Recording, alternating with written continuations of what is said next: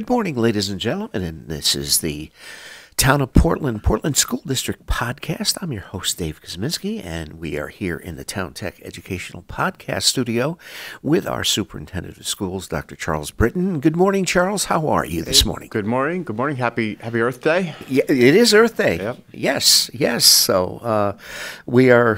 Things are getting a little bit better. We're starting to open things up. Vaccinations are, as far as in relation to Connecticut, we're way ahead of everybody else in the country, so which is a good thing. And now we're embarking on the budget season. So bring us up to date on where we are. Yeah, well, it's wonderful. I'm happy to report that the Friday before April vacation, our faculty and staff, but the majority of our faculty and staff, those who chose to, got their second shots. Yes. Right? So.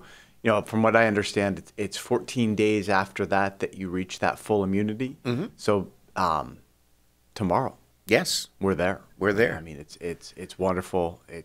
We're on the other side at this point. I think so. That changes the game entirely. Absolutely. And now everybody's eligible to it. Certainly our students who are 16 and older are eligible. I'm reading regularly that they're in trial, and I imagine there's going to be emergency authorizations for younger children. So we're in a really good place there, and we're getting back to normal. It's wonderful.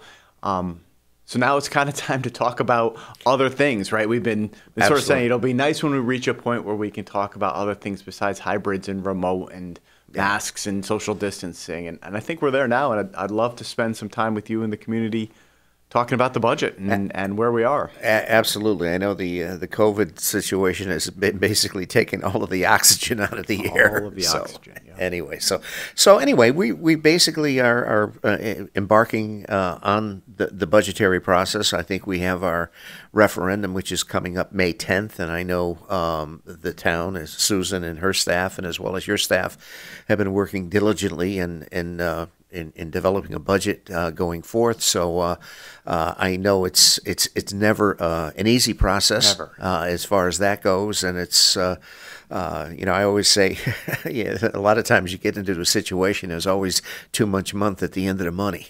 Yeah. But anyway, so how have I know you guys work very hard with your administrative team and so forth on crafting a budget. So give us a little inkling of what's going to happen. Sure. And let me just kind of introduce it by saying that it is never appropriate for a superintendent or a public official to tell people how to vote. Right. Correct. That it would be wrong for me to come out and say vote for or vote against this budget. That is not something I'm ever going to do. Mm-hmm. Right?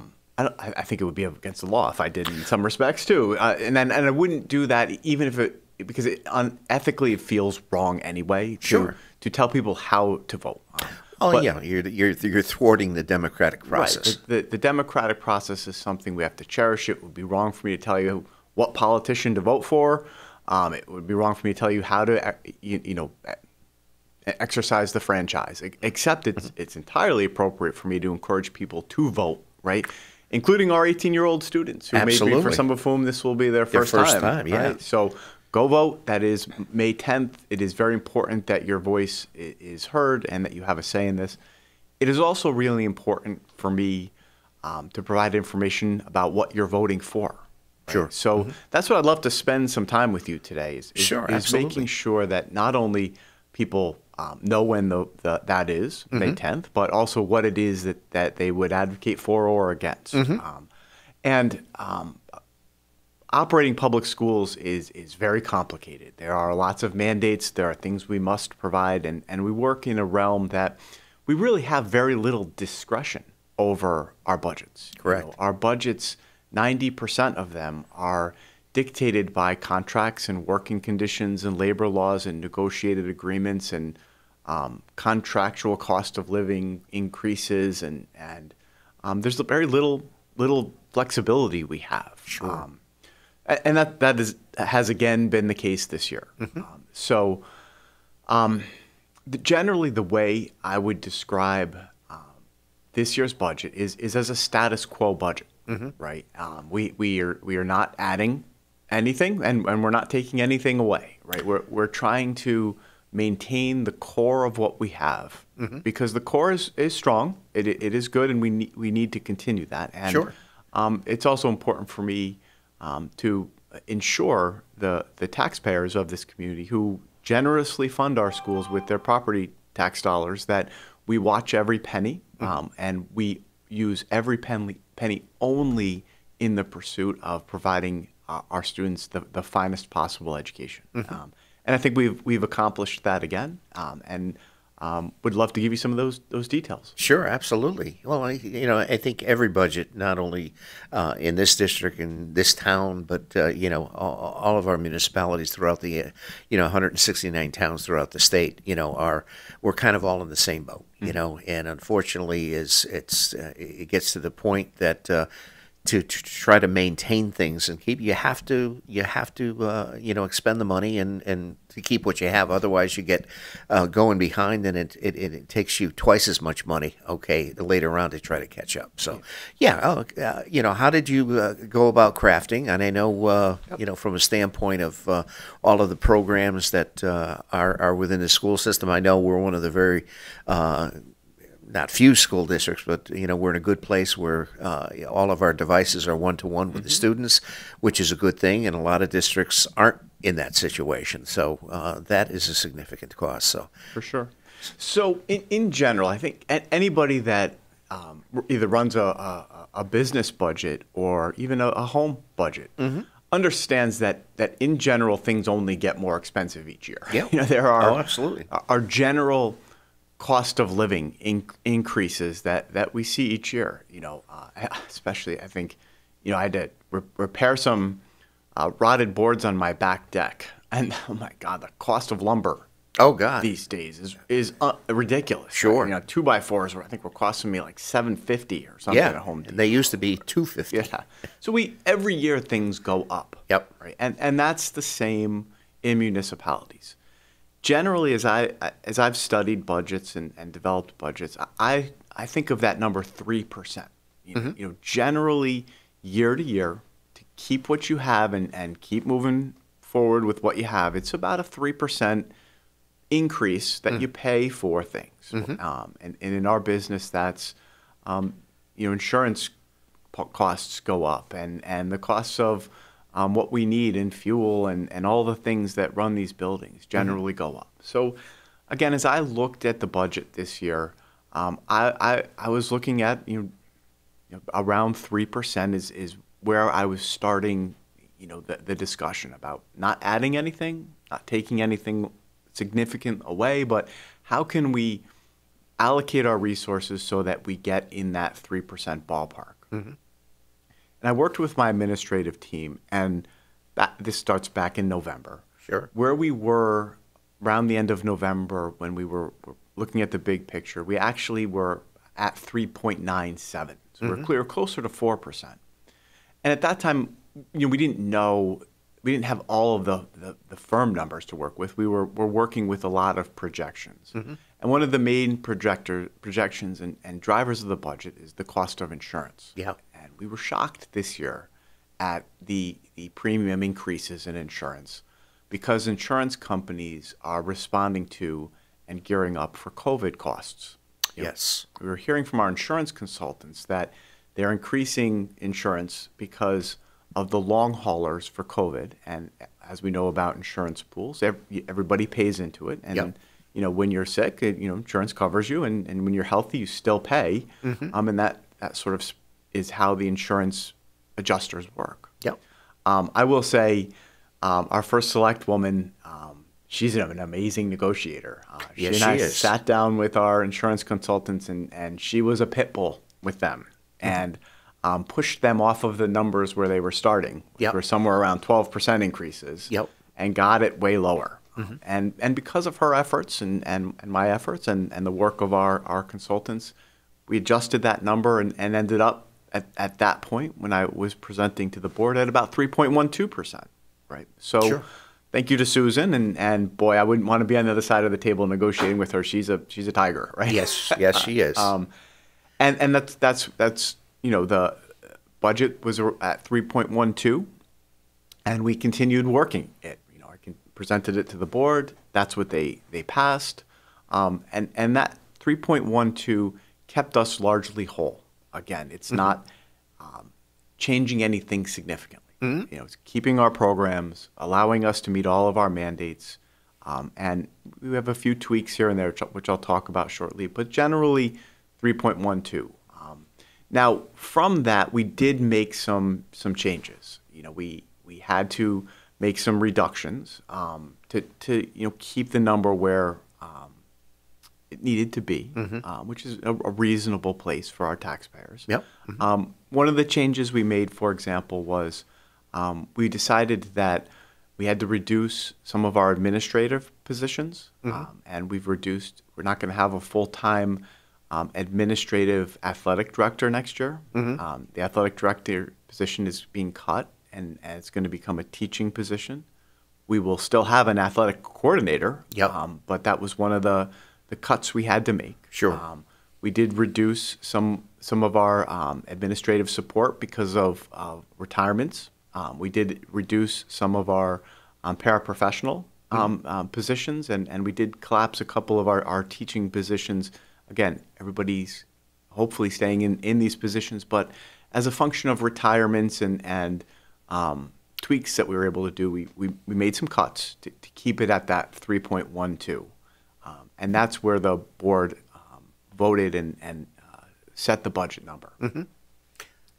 Then what happened was, as everybody's aware, we've received some, I guess I would call it recovery money, stimulus money. Yes. From CARES money. Yeah. CARES money from the federal government, and that's come in two packages. Right. The first package was actually passed when President Trump was in office, and that was called the ESSER 2 package.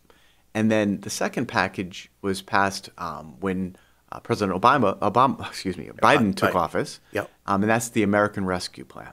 So we haven't done anything with the American Rescue Plan funds yet. That's about $930,000, which we're going to use over the next 2 to 3 years. And that I haven't learned a lot about the application and the windows and when we need to apply for that. But we have now applied a part of the ESSER 2 funds. We had to learn about this very quickly, and this was a lot of reading and figuring out how this works, because this has never happened generally to superintendents before, but we've also never managed a pandemic.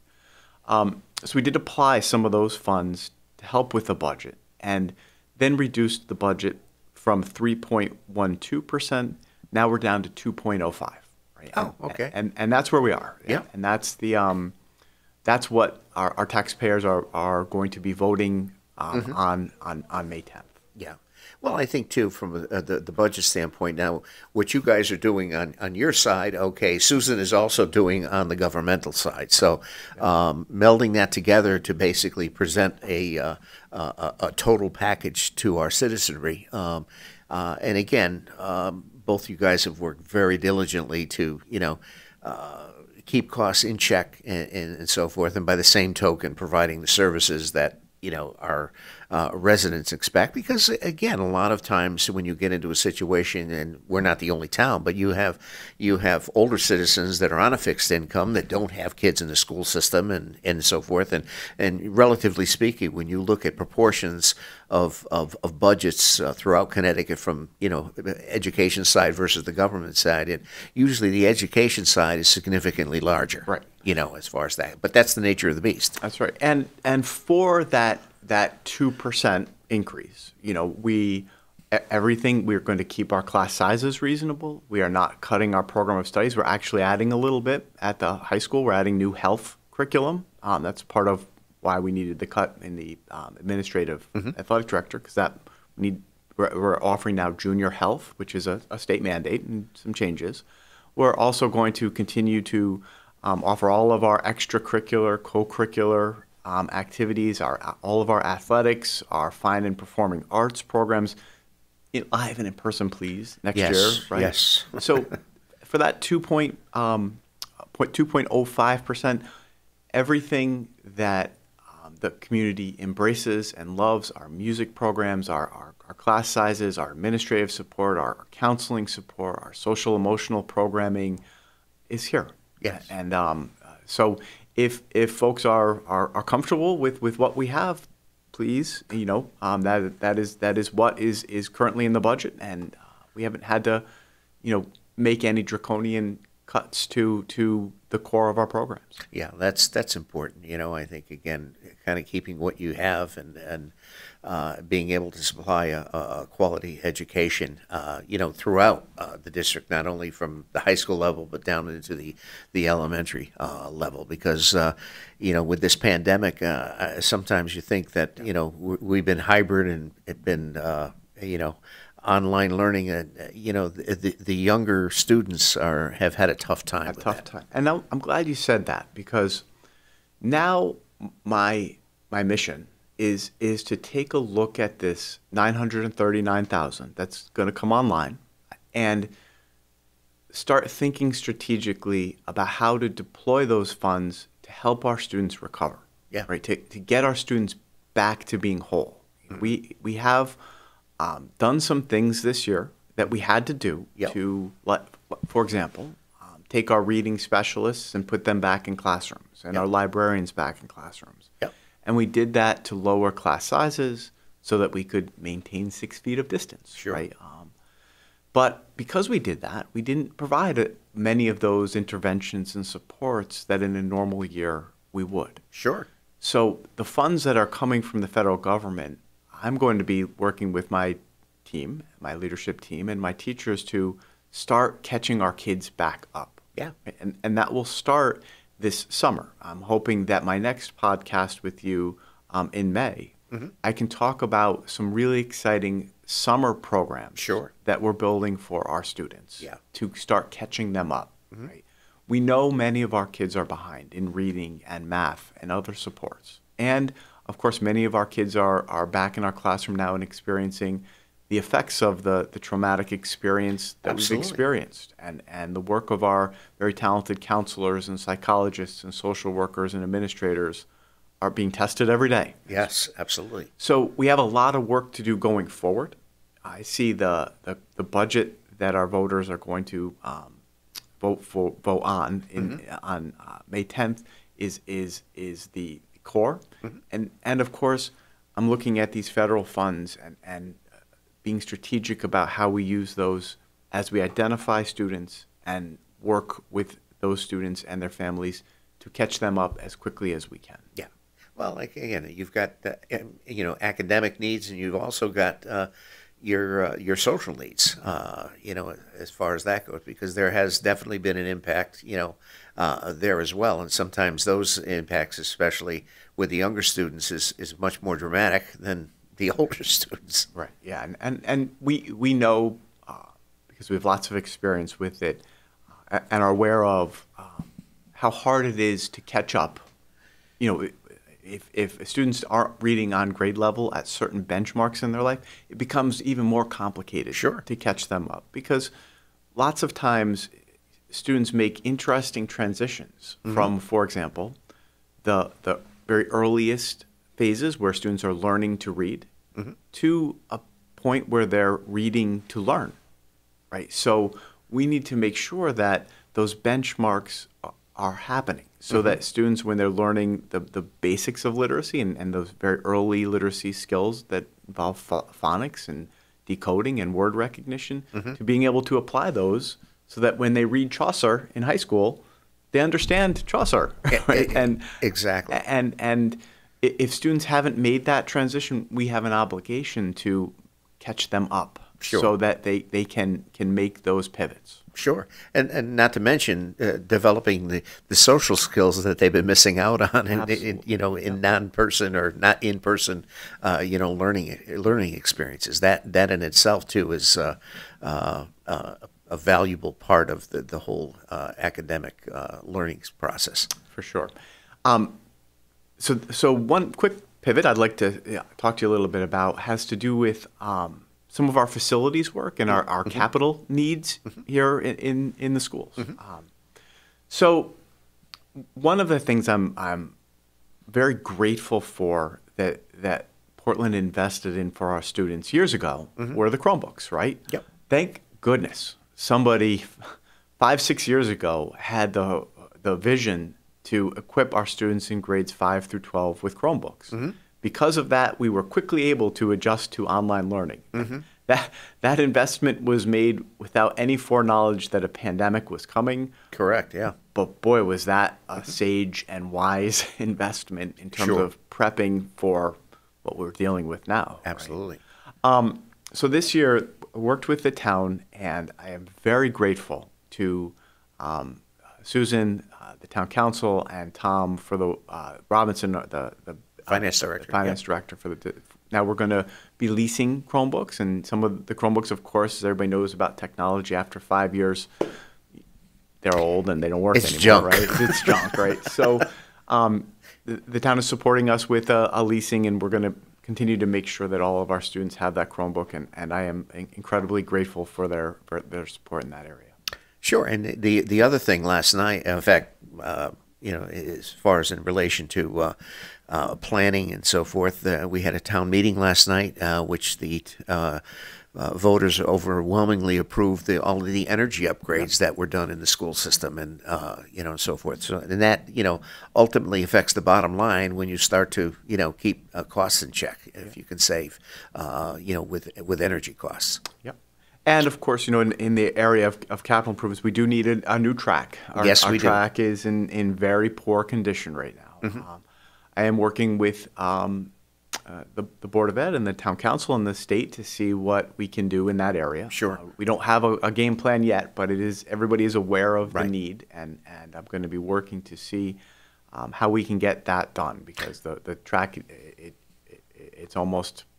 Well, and completely gone. Ultimately, it becomes a safety issue, and when you're dealing with safety and liability, that's one road that you don't want to go down, and so forth. And then the last thing, I'll just seed the clouds, and this is going to be a conversation that I want to have with the community for the next 5 to 10 years, is that our buildings are aging.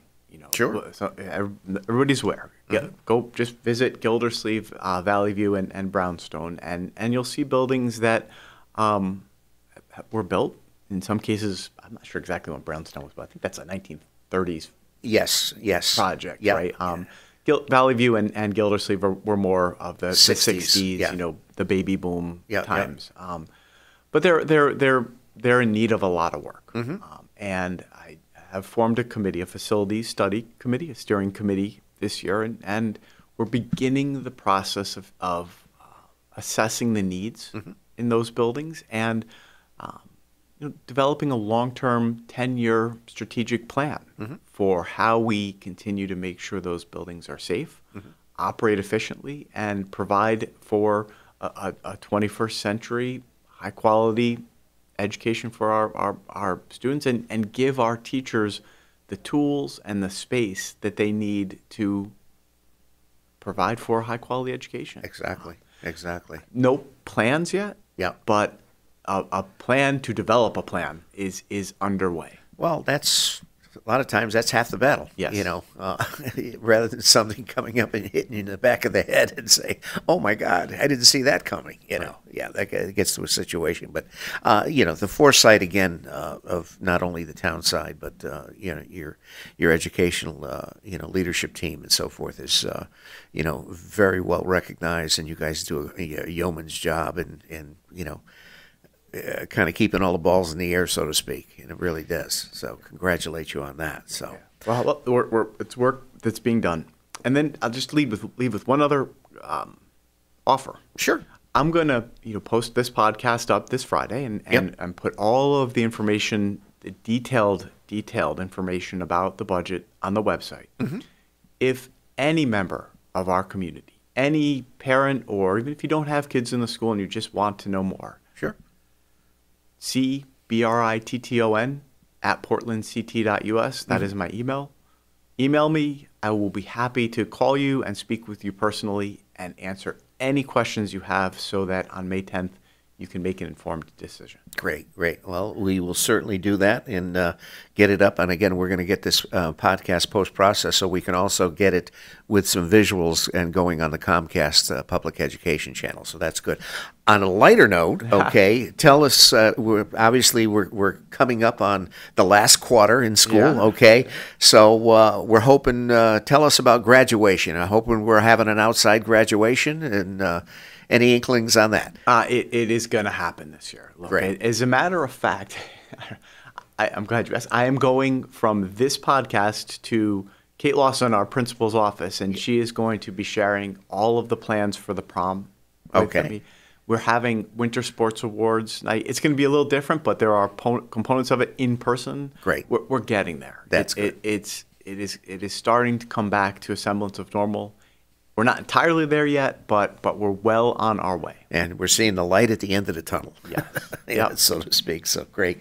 Dr. Charles Britton, thank you, our superintendent of schools here. And again, this is our Portland School District podcast. This is actually episode number 13, and we are in our Town Tech Educational Podcast studio here at the school.